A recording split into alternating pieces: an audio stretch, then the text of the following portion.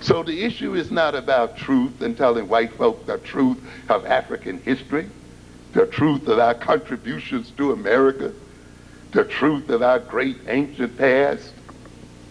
For these people are not going to give up their privileges and wealth and power merely because they learned that you are Egyptians, or because you've contributed to American wealth, or these other things. It's too addictive for that. They will say, so what? Good for you. We are still holding on to what we got.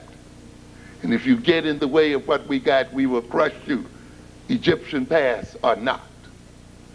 So the idea then that you're going to have a truth crusade that will rescue you from the subordination to white power is an illusion, and one you should rapidly get over.